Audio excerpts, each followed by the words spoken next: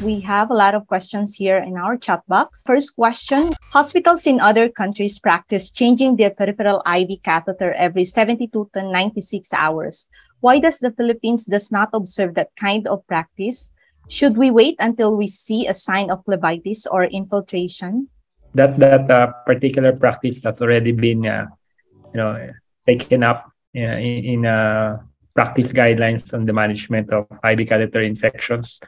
There's really no very good evidence that you need to regularly replace the peripheral IV catheters. No? So it's really up to the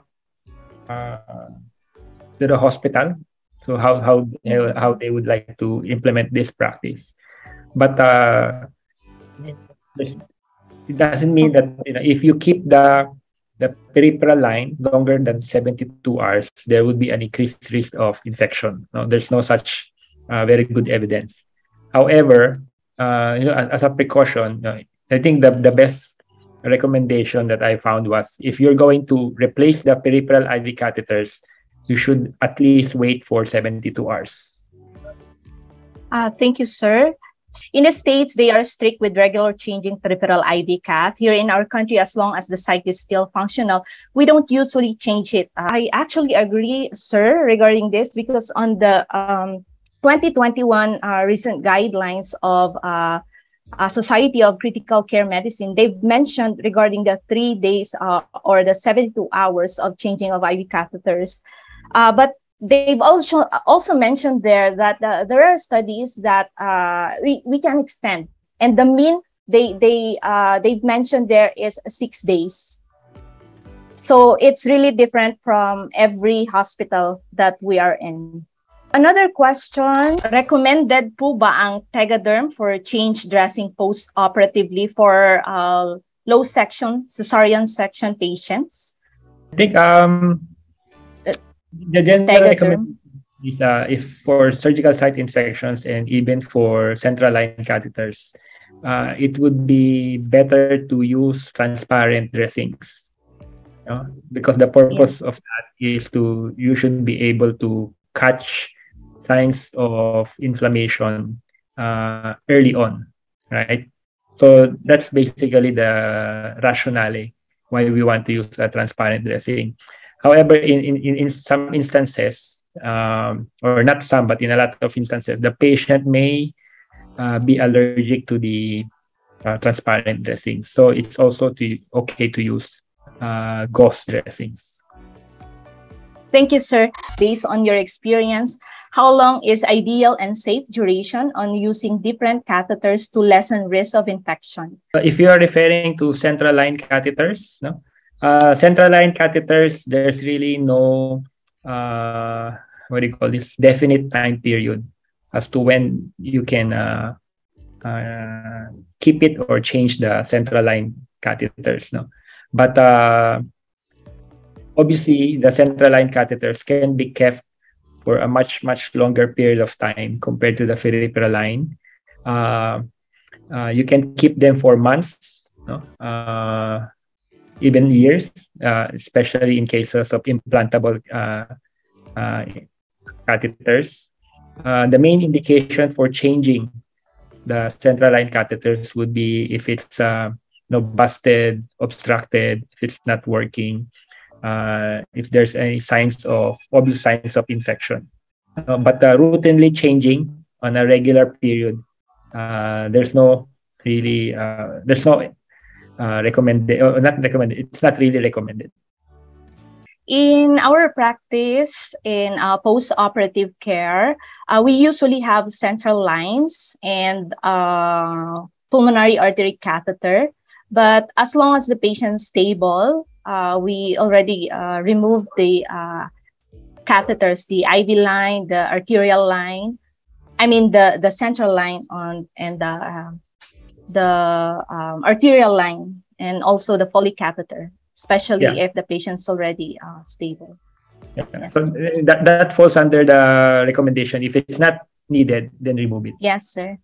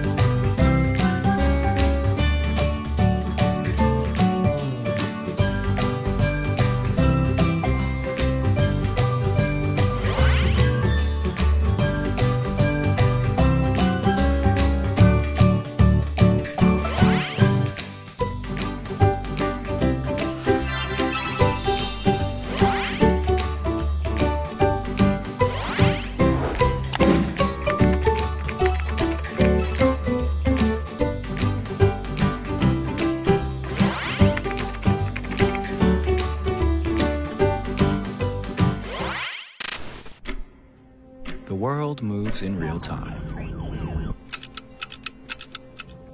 So should our healthcare technology.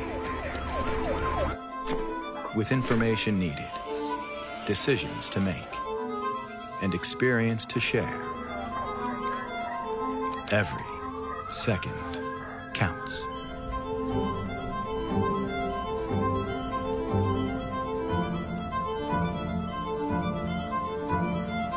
Live integrated tele-ultrasound enables real-time communication, remote collaboration, confidence, knowledge, and learning.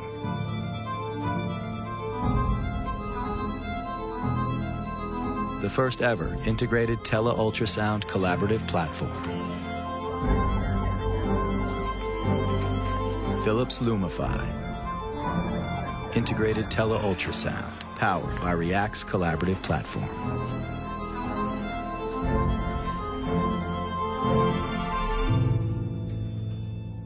Innovation and you. Philips. There's one question here. How long can we use antibiotics? So the duration of antibiotics is actually individualized. We have to consider the type of infection that is assessed for the patient, the source of infection, whether, as mentioned earlier, source control have been done, or meaning the source of infection has been adequately addressed or controlled.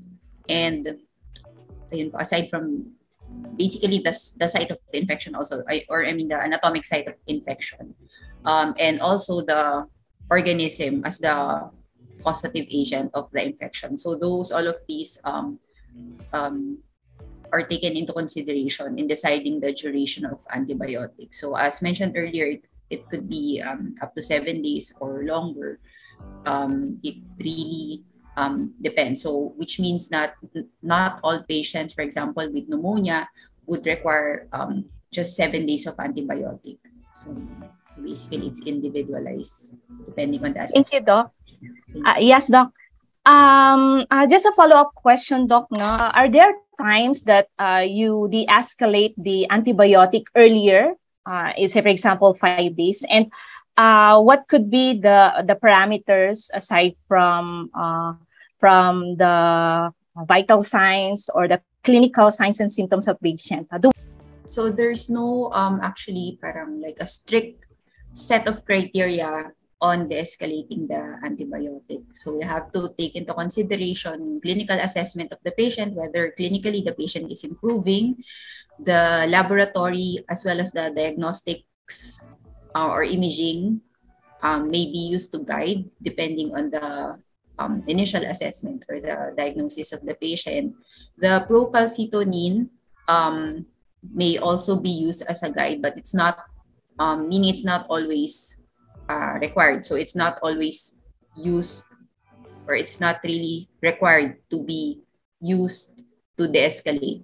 And of course, whether the patient is able to tolerate, for example, if we will de-escalate to an oral, if patient is able to tolerate the oral antibiotic. So these are the parameters which we take into consideration prior to de-escalation.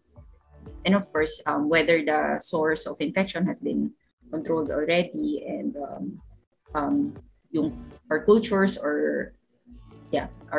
are already available if it will help with the de-escalation. Thank you, Doc Addy. During implant insertion, which is better to use, the injection pad or band-aid after the insertion to cover the insertion site? What's important is actually you should be able to adequately cover the incision site, no? And then the immediate surrounding area, and it should be waterproof, no?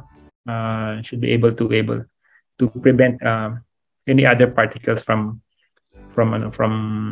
entering the incision site. So I think that's the most those are the most important criteria, not necessarily the brand. No? Thank you, sir.